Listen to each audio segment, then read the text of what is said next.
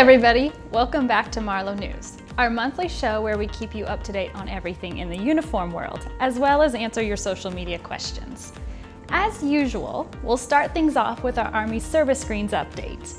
Although there is not much new information, we do continue to see photos come in on the wear test, thanks to our soldiers' personal Instagrams and the newly debuted service screens spotted at the D-Day 75th anniversary in Normandy. The same as you, we anxiously await any additional information from the Uniform Board. Next up are questions from our friends on social media. Nelson123 on YouTube asked, can you all do a video giving an overview of the U.S. Naval Officer Sword? For our first question from YouTube, we will do you one better with both Army and Navy swords. Ready for a field trip? Everyone, I would like to introduce you to Alan. Alan is Marlow White's sword specialist. Say hi, Alan. Hi. Alan will be showing us the Army and Naval Officer Sword, as well as the Army NCO sword that we have down here in the Marlow White Sword Wing. It's the basement. Or the basement. All of our swords come from Solingen, Germany, made by WKC. They're all hand forged. We'll start with the Army Officer Saber. The Army Officer Saber is a nickel-plated saber.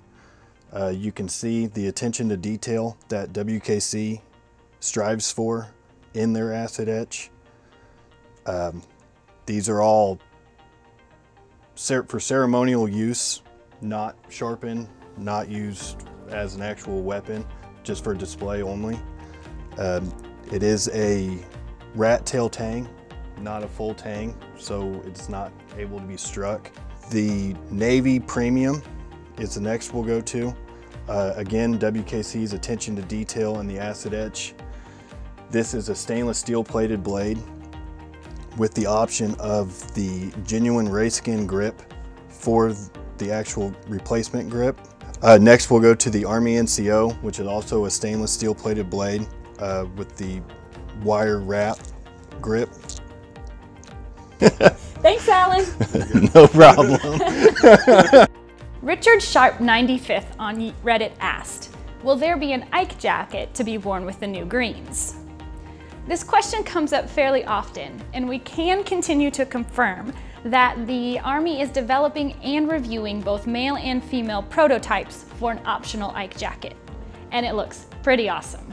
Aggie16 on Reddit asked, will there be gender-neutral waist belts? One, try saying that 5 times fast. But although we have seen the same gender-neutral waist belts on the prototypes, the male and female belts will be worn in the opposite direction to match the coat's closure. That's it for this episode of Marlow News. I hope you enjoyed this month's field trip as much as I did. Keep your questions coming on all of our social media channels. We'll be sure to answer them on there and a few on here each month. Thanks everyone, stay cool and classy this warm summer.